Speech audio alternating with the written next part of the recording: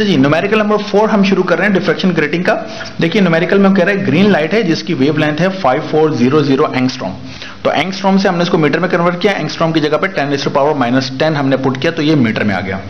वो कह रहा है कि डिफ्रैक्ट हो रहा है बाय ग्रेटिंग, जो कि वैल्यू दी हुई है 2000 लाइंस पर सेंटीमीटर। मैं डिफ्रैक्शन ग्रेटिंग की जो न्यूमेरिकल की थ्योरी है उसमें एक्सप्लेन कर चुका हूं कि ग्रेटिंग से आपने निकालना होता है डी। तो मैं यहाँ पे क्विक पेज के अंदर आपको दोबारा बता देता हूँ कैसे करना है। आपने 2000 लाइंस अपॉन सेंटी की वैल्यू रखी 10⁻⁻2 और ये आ गया मीटर में। उसके बाद d इस तरीके से निकलेगा कि आप इस वैल्यू को रेसिप्रोकल कर दोगे, मतलब 10⁻⁻2 को डिवाइड कर दोगे 2000 से, तो आपके पास जवाब आ जाएगा 5 एक्सपोनेंशियल -6 मीटर।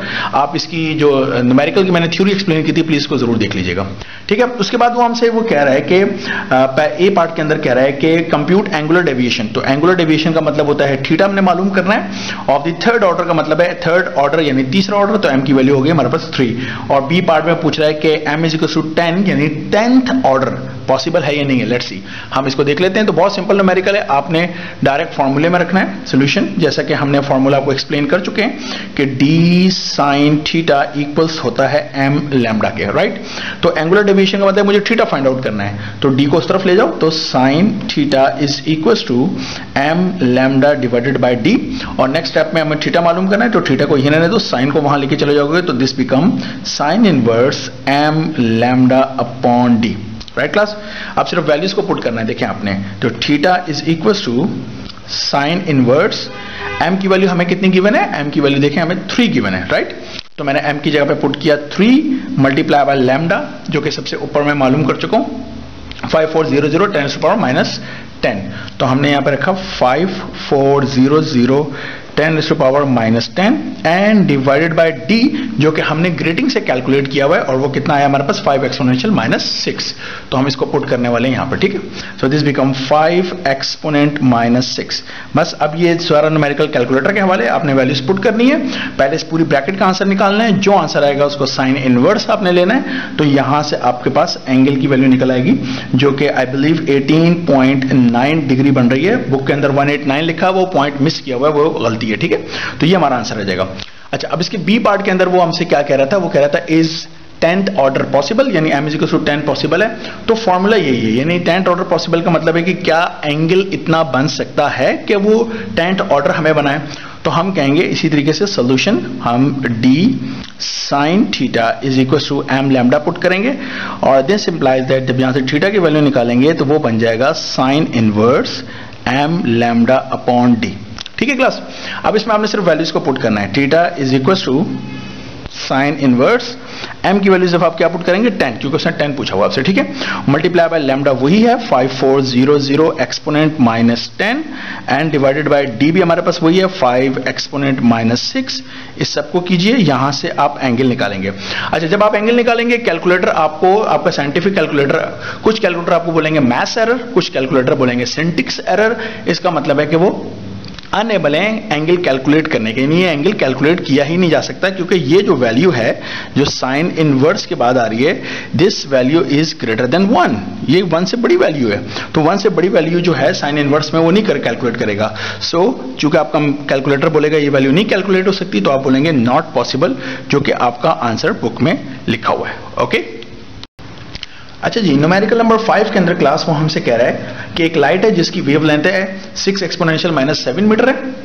कह रहा है फॉल्स नॉर्मली बिल्कुल सीधी आ रही है एक ग्रेटिंग पे, डिफ्रैक्शन ग्रेटिंग पे, जो कि 400 लाइंस पर मिलीमीटर है। तो आपने इससे d निकालना है, अब तक आपको इसकी प्रैक्टिस हो चुकी होगी। तो 400 लाइंस अपॉन मिली का मतलब है एक्सपोनेंट -3 और मीटर, ठीक है। ये आपने किया, और नेक्स्ट स्टेप में इसको क्या करते हैं आप रिवर्स कर लेते हैं। तो जो d आता है वो आता है एक्सपोनेंट -3 अपॉन 400, जो कि आपके पास बनेगा 2.5 एंड एक्सपोनेंट -6 मीटर, ठीक है। तो इसको रिवर्स कर लीजिएगा, प्रैक्टिस में आपको करवा चुका हूं। आगे वो आपसे कह रहा है एट व्हाट एंगल, थीटा की वैल्यू मालूम करनी है, are the first second and third order spectra produce, first order, second order, third order spectra यानी एम की वैल्यू 1 2 3 पर एंगल क्या होंगे वो मालूम करने। तो समझ लें कि एक न्यूमेरिकल के अंदर उसने 3 न्यूमेरिकल आपको लाकर दे दिए। तो ये पिछले वाले न्यूमेरिकल की तरह ही है, आपने बस जिस फॉर्मूला रखना है उसमें वैल्यूज को पुट करना है। तो सॉल्यूशन स्टार्ट करते हैं। जैसा कि हम जानते हैं फॉर्मूला हमारे पास क्या है कि d sin theta is equal to m lambda होता है। सो दिस इंप्लाइज दैट अगर आप थीटा मालूम करोगे तो वो बन जाएगा sine inverse m lambda upon d, right. तो अब इसमें वैल्यूज को पुट करना है। सबसे पहले आपने किसके लिए पुट करना है, for m is equal to 1 के लिए पुट करना है। तो m इज इक्वल टू 1 के लिए पुट करना है। तमाम वैल्यूज हमारे पास गिवन है। Theta is equal to sine inverse m हमने रखना है 1, लैम्डा हमें दिया हुआ है 6 एक्सपोनेंट माइनस 7 अपॉन d हमने मालूम किया है 2.5 एक्सपोनेंट माइनस 6, राइट। तो बस कैलकुलेटर में इस वैल्यूज को रखिएगा, आपके पास आंसर आ जाएगा यहां से पहले एंगल का, ओके। इसके बाद आपने क्या करना है, सिमिलरली इसी तरीके से आपने इसी के अंदर d sin थीटा यानी दिस इंप्लाइज दैट, बिल्कुल इसी तरीके से आप theta is equal to sine inverse m lambda upon d करें और for m is equal to 2 कर दीजिए, राइट। तो थीटा आपके पास क्या हो जाएगा, साइन इनवर्स m की value 2, lambda is 6 exponent minus 7 और उसके बाद जो d है आपके पास है वो 2.5 exponent minus 6। So that's it. आप सिर्फ इन वैल्यूज को रखें कैलकुलेटर के अंदर और आपके पास यहां से एंगल आ जाएगा। उसके बाद थर्ड के लिए आपने करना है, बिल्कुल सिमिलर स्टोरी है। For m is equal to 3 आपने theta is equal to sine inverse m lambda upon d, formula यही रहेगा आपके पास। तो theta is equal to sine inverse m की जगह पे इस दफा 3 लिखेंगे आप, लैम्डा वही 6 एक्सपोनेंट माइनस 7 और d 2.5 एक्सपोनेंट माइनस 6। तो यहां से आपके पास थर्ड एंगल की वैल्यू आ जाएगी। मेरा ख्याल है बहुत आसान किस्म के न्यूमेरिकल है। अच्छा जी, न्यूमेरिकल नंबर 6 शुरू करते हैं। न्यूमेरिकल नंबर 6 में कह रहा है एक डिफ्रैक्शन ग्रेटिंग है वो प्रोड्यूस कर रही है फर्स्ट ऑर्डर स्पेक्ट्रम। तो फर्स्ट ऑर्डर का मतलब है m की वैल्यू कितनी हो गई, 1 हो गई। कह रहा है एक लाइट जिसकी वेव लेंथ है 6 एक्सपोनेंट माइनस 7 मीटर है और कह रहा है वो लाइट जो फॉल कर रही है वो जो एंगल बना रही है वो 20 डिग्री का है, ठीक है, eight an angle of 20 degree from the normal. अब वो हमसे कह रहा है what is the spacing, spacing कितनी है जिसको मैंने d लिखा हुआ है और कह रहा है calculate the number of lines पर मिलीमीटर, ये बताइए। तो मैं आपको थोड़ी सी दोबारा थ्योरी की तरफ लेके जाता हूं जहां मैंने पहले आपसे बात की थी। देखिए अगर मैंने ये आपको बताया था थ्योरी की, आप वीडियो देख लीजिएगा, उसके अंदर मैंने एक्सप्लेन किया हुआ है। ये हमारे पास ग्रेटिंग है और जो दो लाइनों के दरमियान जो स्पेस है उसे मैंने आपसे कहा था कि उसको हम ये d कहते हैं। तो इसका मतलब है कि जब उसने लिखा है स्पेसिंग, तो स्पेसिंग का मतलब है दो लाइनों के दरमियान की स्पेसिंग वो हमसे पूछ रहा है, तो वो हमारे पास क्या होती है, d होती है। इसलिए मैंने क्या किया हुआ है, जब उसने स्पेसिंग बोला तो मैंने इसको किससे रिप्रेजेंट कर दिया, d से रिप्रेजेंट कर दिया, ठीक है। अच्छा, और नंबर ऑफ लाइंस पर मिलीमीटर, तो ये जब एंड पे पहुंचेंगे तो फिर मैं बताऊंगा इसको किस तरीके से आपने करना है। स्टार्ट करते हैं इसको, कैसे करेंगे हम लोग, फॉर्मूला अप्लाई करते हैं। एज वी नो कि जो d साइन थीटा है वो किसके इक्वल है, m लैम्डा के, राइट।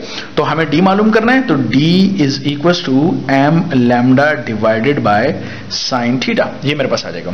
अब देखिए class, d is equal to m हमारे पास कितना गिवन है 1, लैम्डा की वैल्यू 6 एक्सपोनेंट माइनस 7 और अपॉन जो साइन है वो हमारे पास है 20 डिग्री।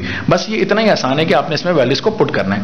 तो जब आप d निकालेंगे तो आपका d का जो आंसर आ रहा है मेरे पास वो आ रहा है 1.754 और एक्सपोनेंट मेरे पास आ रहा है -6, ये आ रहा है -6। तो जो ऐसा यूनिट है स्पेसिंग का यानी डिस्टेंस का, दो लाइनों के दरमियान डिस्टेंस या स्पेसिंग का, वो मेरे पास मीटर है।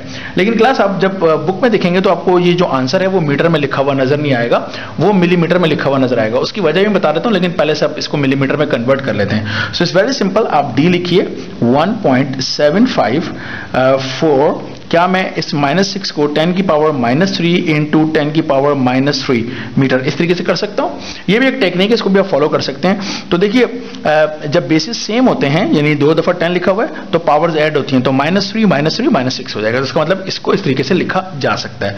तो अब नेक्स्ट स्टेप के अंदर सिर्फ मैं ये करने वाला हूं कि d is equal to 1.754 exponent -3 और ये जो -3 एक्सपोनेंट -3, तो 10 की पावर -3 को मैं आपको बता चुका हूं थ्योरी में, इसको हम कहते हैं मिली, तो इसको हमने लिखा मिली और साथ में मीटर। तो ये आपको आंसर लिखा हुआ नजर आएगा अपनी बुक के अंदर।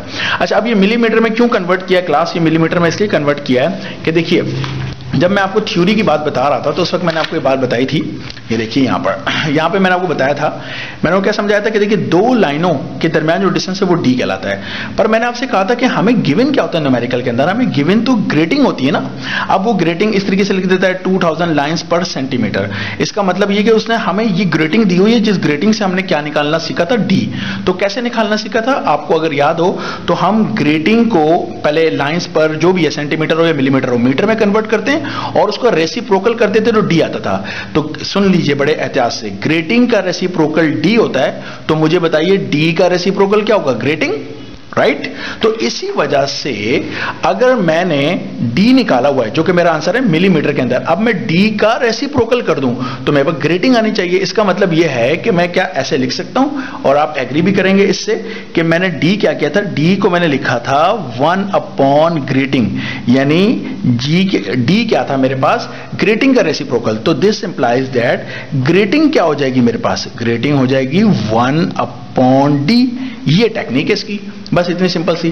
तो चूंकि हमें जो आंसर मालूम करना है ग्रेटिंग का, वो क्या मालूम करना है, ग्रेटिंग कौन सी मालूम करनी है, नंबर ऑफ लाइंस पर मिलीमीटर वाली मालूम करनी है क्लास। इसी वजह से हमारी किताब वाले ने जो आंसर दिया हुआ है वो मिलीमीटर में दिया है। तो चूंकि जब डी को हम मिलीमीटर में कर लेंगे और इसी डी को यहां पर पुट करके आप रेसिप्रोकल करके ग्रेटिंग निकालेंगे तो वो पर मिलीमीटर आएगा हमारा आंसर।